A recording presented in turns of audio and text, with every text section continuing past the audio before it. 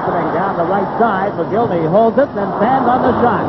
Boston clears the zone, and Baumgartner leveled Mogilny with.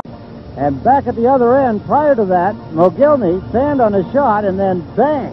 What a hit by Baumgartner. This hit on Foligno. It's a beauty. Foligno is a strong skater, strong player. Only the only the Boston Bruins. Look out here. Now Fitzpatrick makes the save on Dunkermood, and then Turgeon and Baumgartner, and Turgeon's going to turtle. He'll just cover and play no part in this. He got it started and then ducked. He came back after Ken Baumgartner as if he had wanted to get into a tangle with him. But that ended quickly. Making a cover. Boom, you can just see the actions of the feet as Turgeon goes after the head of Ken Baumgartner. Turgeon fell to the ice and then covered up.